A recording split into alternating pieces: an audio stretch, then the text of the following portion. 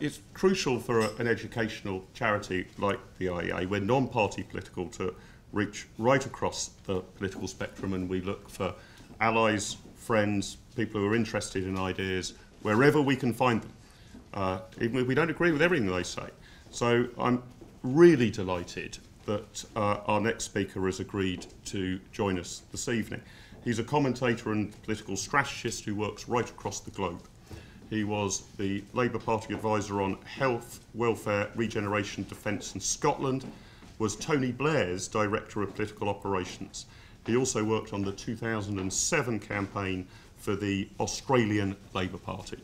Ladies and gentlemen, please welcome John McTernan.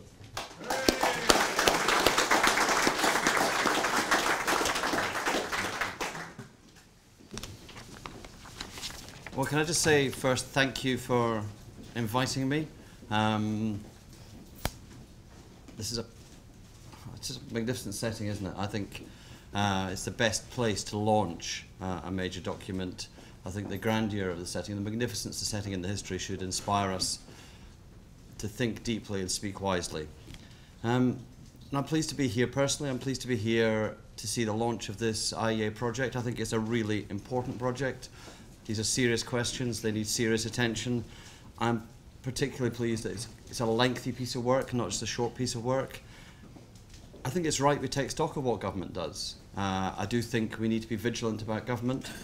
More government, more spending, in and of themselves are not good. I'm clear about that. It depends not just on the intentions, it depends on the outcomes. And this is a quite important moment with the death of Lord Healy, the death of Lord Howe, the publication of the second volume of Margaret Thatcher's official biography. We're kind of marking the end of an era. People are leaving, have left the stage, the giants have left. And measured against the figures of the past, Margaret Thatcher obviously, Tony Blair in my view, it's not clear that our current leaders are up to the mark, are the people who can face up to the big questions that Britain, Europe, the world faces. Take Europe. I think the current crop of politicians have narrow horizons. For them, the world is Europe. And for them, Europe is the European Union. And for them, the European Union is a referendum on leaving or staying. The world has been transformed. I think you made those points really very well. The world has been transformed by giant forces, many of them the unleashing of markets. And yet our politicians have shrunk in size and scale and stature and ambition. So let's go back to 79 just to think about this. I'm trying to put some context on this project. Margaret Thatcher was elected because of a catastrophic failure of socialism and social democracy as a political and economic model. There's no doubt in my mind about that. She had an answer, the liberalisation of the economy. She didn't answer everything. Tony Blair answered some things, I think, reforming public services, liberalising society, those were important things too. But they dealt, however well they dealt with it, with the problems of the past. And we are in a moment where we face the reality of 2008. And I was little a fan of Piketty, as most people in this room, I suspect, which is I'm not a fan. But 2008, the global financial crisis, was a crisis of capitalism. As profound for capitalism and those who believe in capitalism as I do, as the collapse in the 70s of the socialist, social democratic model was. But there has been no adequate, in my view, adequate in Britain, probably not in Europe either, no adequate coming to terms with that from the left or from the right, no reckoning, no sustained political response. That is a big deal. Because that was a major crisis. And what do we have? In my view, we've got kindergarten economics from the Tory party, and we've got reheated 70s leftism from the Labour Party. Neither of which are adequate to the situation we're in, let alone the future we might want to have and to share. So, tonight's launch. I welcome this, because if the politicians won't ask the right questions about Britain in the future, someone has to do it for them. But as the Paragon Initiative goes forward, there's just 3 points I'd like to make. I'd say they're notes of caution, just helpful advice. First, in that film, one of the things that was pointed out correctly is that privatization has removed from the state and the power of the state huge areas. But we need to remember why privatization triumphed. It won because the evidence was accumulated. It won because the argument was made and remade. It won because experience emboldened those in favour of privatisation, and it was taken further. But it was celebrated. The successes were celebrated. Privatisation went round the world, and the IEA has an honourable role in that. Still has further to go in the UK, in my view. That's a mainstream view amongst the British people, not necessarily a mainstream view amongst my party at the moment, but what didn't win in the 70s and the 80s and the 90s was pure assertion. The fight wasn't won by saying the public is bad, but private is good. It was the evidence and the argument that mattered. And that's really my second point. But it's a lot of what you had in your video, if I'm honest, and it's best for a friend to be honest to you, it started from the point of view that government is bad in principle.